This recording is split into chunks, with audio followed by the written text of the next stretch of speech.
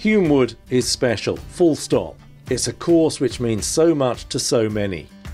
But somehow, Humewood is extra special to Lindani Ndwandwe. It takes me back to memories.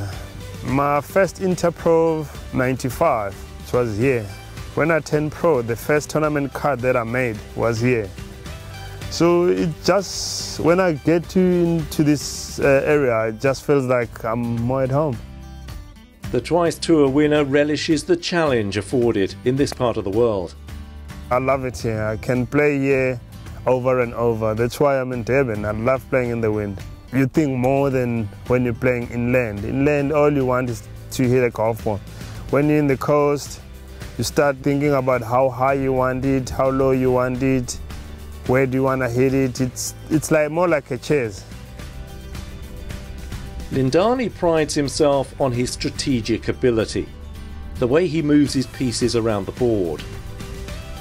Course management, know what you're capable of and know what you cannot do. Like, I'm one of the shortest hitters on the tour, but I manage, and these guys hit it too far for me.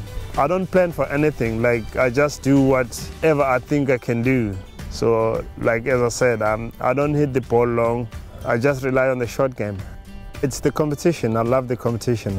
You just have to be patient and wait for your turn. You will get a bad hole somewhere. Just wait for it and mustn't upset you. He loved the game as a child, and he maintains that joy of getting out on the course. It's the atmosphere around it. Forget the players you're playing with, but it's you and the nature. When you're playing on the coast, it's you and the wind, you get the slopes, you get a lot of things around the golf course. So I just love to be in the nature.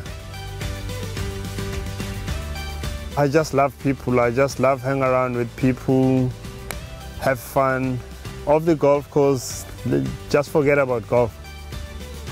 At the age of 42, he's thinking increasingly of his next steps to stay in the game.